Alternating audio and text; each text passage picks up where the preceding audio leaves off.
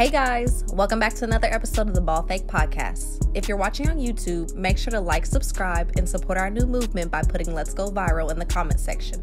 But if you're listening on Apple Podcasts or Spotify, make sure to give us a 5-star rating and a nice review. But without further ado, here are your hosts, Nicely Chunka Benny and Greg King.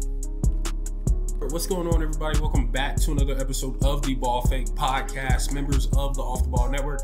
And in today's episode, we're going to be talking about DeAndre Ayton coming back to Phoenix on a max contract. Going to talk about the fit of the team and, some of the positives and some of the few concerns that I have for this team for the foreseeable future. But before we get started with today's episode, if you guys are new to our YouTube channel or listening on any other podcast streaming platform, be sure to like, comment, and subscribe to our YouTube page. And if you're listening on Apple Podcasts or Spotify, make sure to give us a 5-star rating and a nice review. But besides that, let's get started with today's episode because DeAndre Ayton is now returning to the Phoenix Suns on a 4-year, $133 million max contract. Now, my initial thoughts when, DeAndre Ayton agreed on a 4-year, $133 million max contract earlier in the day with the Indiana Pacers, I thought it was probably in their best interest for the Phoenix Suns to obviously bring DeAndre Ayton back, just given if you try to pursue a sign and trade, you weren't really going to get that many assets that you really adored if you're, the Phoenix Suns. Ideally, Miles Turner, he would have been a decent fit, playing alongside Devin Booker, Chris Paul, the rest of this unit.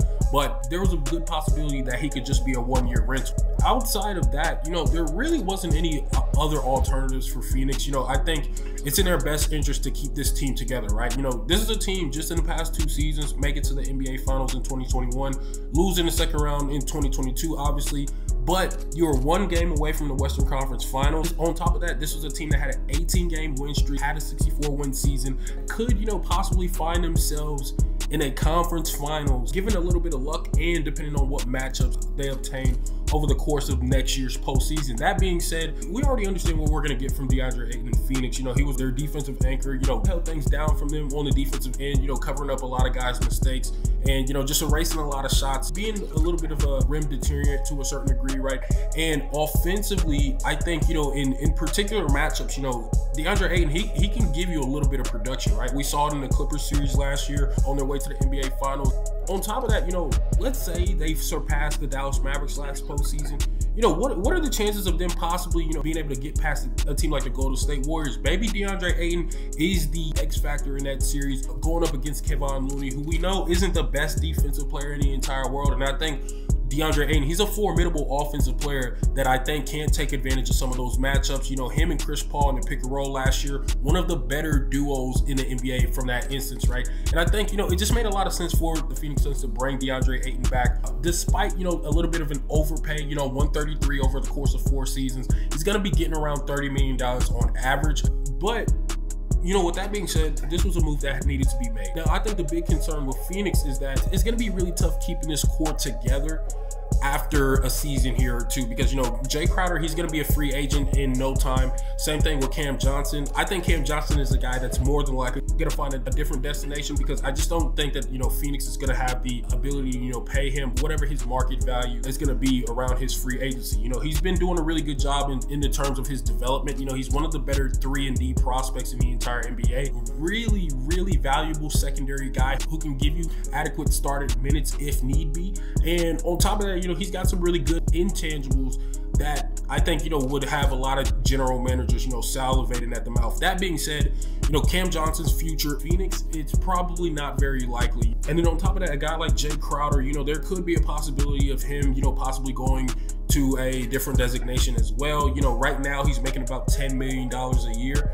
I think at the end of this season or either next season, he will be an unrestricted free agent and, possibly depending on, the overall fate of Phoenix, what they look like this season, there could be a possibility that, Jay Crowder ends up having a little bit of a higher demand and, decides to go elsewhere. That being said, in the event of those type of things happening, right, you're going to have an aging Chris Paul. He's currently 37 years old, not getting any younger. And we know Chris Paul to have a few playoff stinkers over the course of his career, right? And with that being said, he is a guy that we understand will, probably have a pretty adequate season next year. As far as him being an MVP candidate, that's definitely not going to be within question.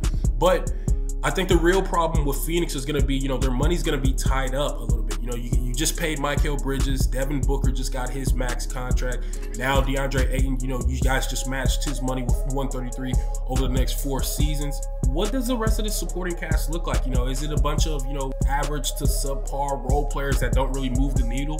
More than likely, right? And I think, you know, more importantly, with the declination of Chris Paul arriving at the door pretty soon, it's going to be really tough for Phoenix to stay towards the top of the Western Conference, just given, you know, we're seeing teams like the New Orleans Pelicans really start to make leaps. You know, they were a team that wasn't supposed to make the postseason last year. You know, they got in thanks to the play-in tournament, and, you know, the Los Angeles Lakers, you know, just kind of folding towards the end of the season.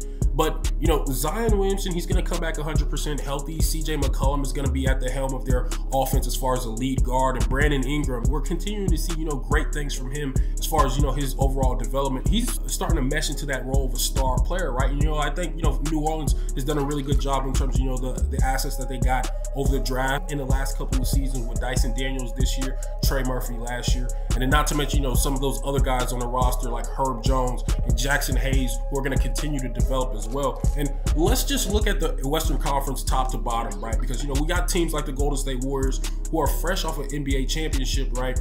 They ideally still have a little bit of questions as far as like who's going to be coming back. They already lost Gary Payton II. Otto Porter Jr. is going to be gone as well. Jordan Poole and Andrew Wiggins, there's questions about whether or not both of those guys will be able to return, if not one of them, because the overall market value for those two guys has definitely increased after their championship win this past year.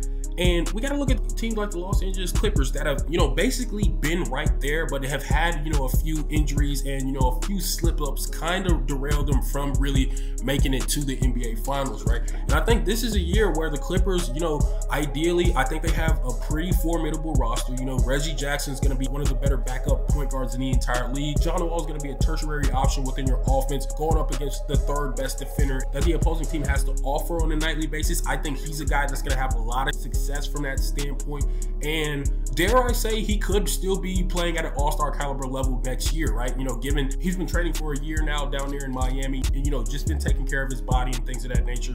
Obviously, there's going to be a little bit of question as far as like where his athleticism ranks and things of that nature, right? And his conditioning, what his exact role is going to be within, you know, the Clippers offense, which I think the majority of us have a pretty good idea of that. But, you know, you never know what Ty Lue has under his sleeve.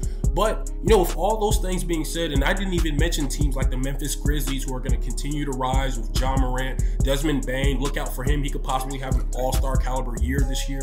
You know, it's going to be really tough for Phoenix to kind of stay afloat towards the top of the Western Conference, right? And I think Phoenix, there's a real shot that Phoenix could be experiencing what the Utah Jazz have just experienced. Them already hitting their ceiling, not really having much wiggle room to really make any moves that are going to change the overall dynamic of the team and things of that nature.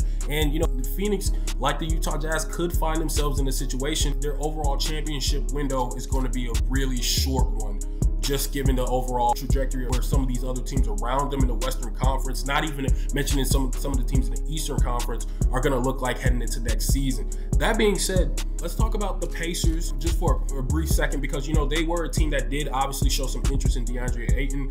And I thought Indiana joining the conversation, it made a lot of sense, right? You know, you have Tyrese Halliburton already, Buddy Hield. We don't know if he's going to be a fit long-term in Indiana. Depends on, you know, I guess how him and Rick Carlisle mesh as a tandem.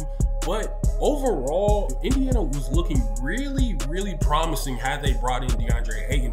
And, you know, this is a team that hasn't been as willing to spend money on, you know, particular guys, just given, you know, they don't have as much wiggle room to, you know, go deep into their pockets like other organizations and things of that nature. And, you know, this is a team that was kind of in a desperate situation, right? They ranked towards the bottom of the league in terms of fan attendance last year. And not to say that DeAndre Ayton was a guy that was going to put fans in the seats or anything like that, but I think, you know, if you're Indiana, it made a lot of sense to, you know, try to go all in on a player like him, just because, you know, he fits the overall dynamic of, you know, a Rick Carlisle type of offense where you're going to have multiple ball handlers and one big inside who can kind of, you know, clean up around the glass and defend and, you know, cover up some of the mistakes that those little guards are going to have. And then on top of that, Tyrese Halliburton definitely probably would have elevated, you know, a guy like DeAndre Ayton's game, just because, you know, his play style is so far beyond his years and he's just that talented, you know. And it would have really been nice to see those two guys grow in Indiana. And who knows, maybe next year there's a possibility that, you know,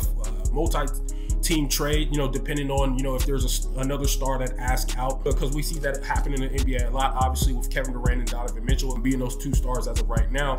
I don't know, maybe Ayton finds himself in a situation where he's heading back to Indiana, because, you know, obviously this year it's going to be tough for, you know, Phoenix to make any trade acquisitions for him, just because I don't think that there's going to be too many teams that are going to be willing to take on that contract for him to begin with, right? And, you know, that was kind of the whole reason why Phoenix was kind of like, okay, we're not going to offer you a max contract last offseason, and we're going to have you kind of bet on yourself and try to play into that contract, you know, this year, just because they obviously knew there wasn't going to be that high of a demand for the DeAndre Ayton market in terms of him asking for top dollar. So strategically, things worked out for Phoenix because, you know, they were able to retain DeAndre Ayton due to them being able to match the max offer sheet, which was the biggest in NBA history. But things didn't go entirely as they wanted, just because, you know, they obviously wanted to avoid paying, you know, DeAndre Ayton that caliber money, right? And like I mentioned, you know, he's kind of ranking up there with guys like Devin Booker, at least for these next couple of seasons. You know, Booker's going to be on a $200+ million contract over the next few seasons. Obviously, DeAndre Ayton isn't, but, you know,